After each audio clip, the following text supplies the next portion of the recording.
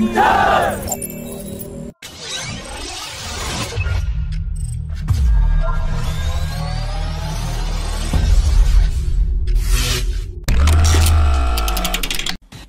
Indian ambassador to Argentina met with the Chief of Joint Staff of the Argentine Armed Forces yesterday, and they discussed cooperation and exchanges in defense sector between two strategic partners. Officials of Argentine Air Force will arrive in India in October to conduct deep evaluation of the Tejas aircraft.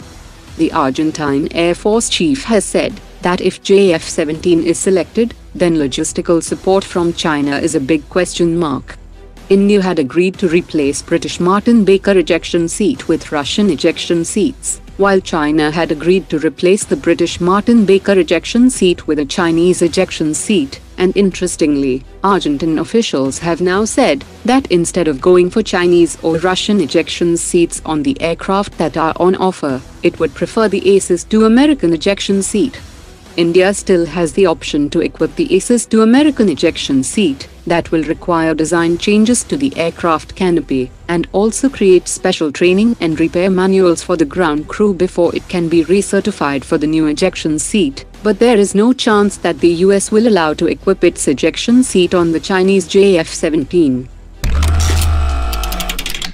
The Indian Air Force plans to upgrade Su-30 fighter jets with Indian-made avionics AESA radar and weapons, so that they remain relevant till 2045, after which the Su-30 fleet will be replaced with a 6th-generation heavy-class fighter jet.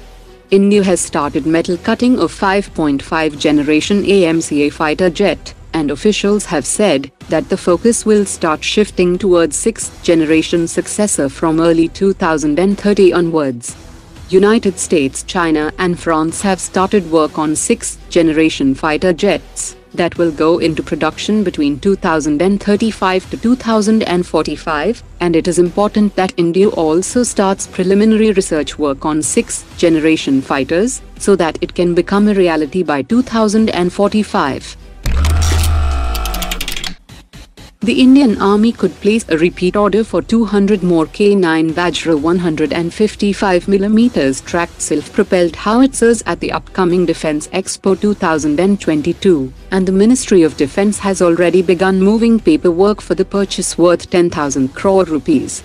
Larsen & Toubro will also pitch the K10 automatic resupply vehicle, which is must for the effective operation of the K9 Vajra, as it carries 104 shells of 155mm and 504 units of charges, and has the capability to transfer ammunition at 12 rounds per minute.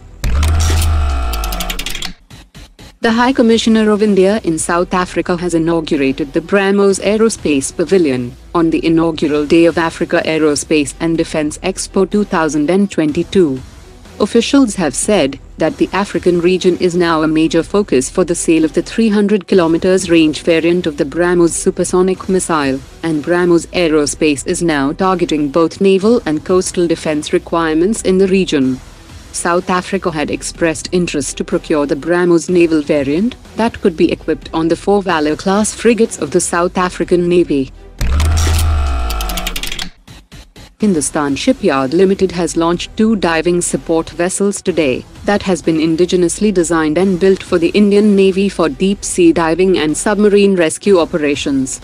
With approximately 80% indigenous content, the 2 ships are equipped with side-scan sonars and remotely operated vehicles, and it can carry out helicopter operations on the high seas, and can undertake sustained operational deployments for a period of 60 days. The ISRO has announced its plans to start work on the development of a heavy reusable launch vehicle, after it completes work on modified GSLV Mark III for the Gaganyaan program. The ISRO will use the public-private partnership model for the manufacturing of a heavy lift launch vehicle that can perform vertical takeoff and vertical landing.